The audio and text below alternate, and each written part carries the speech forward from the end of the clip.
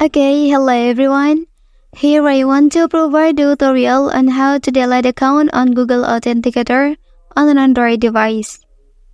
Well, if you have stopped using a particular online service or have closed an account, there may be no need to keep it in Google Authenticator.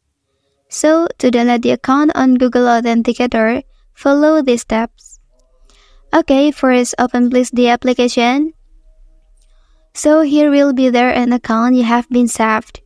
So long press on it, then you can click remove option. Okay, so now the account is successfully removed. Well, that's the tutorial on how to delete account on Google Authenticator on an Android device. If you are helped by this video, don't forget to like and subscribe to get other information from this channel.